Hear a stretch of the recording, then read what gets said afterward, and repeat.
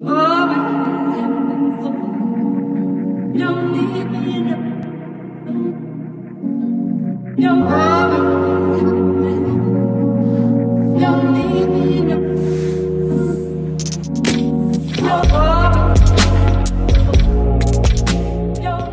I had some footage lying around from last year's trip to Ķemeri National Park, more precisely the wetlands and swamps of Ķemeri, and I wasn't really sure what exactly I want to share associated with that trip.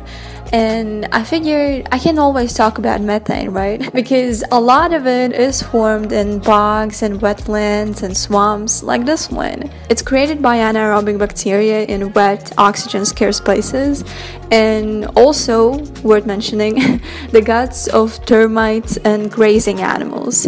So where am I going with this? Well, maybe you have heard that methane is one of the greenhouse gases and is roughly 200 times more effective at trapping heat in the atmosphere than carbon dioxide, therefore contributing to climate change. That's why you may have also heard that oftentimes rice paddies are brought up when talking about human-induced climate change, but they're no close to livestock emissions created worldwide, plus all the carbon dioxide and nitrous oxide, which is actually 300 times more damaging than CO2.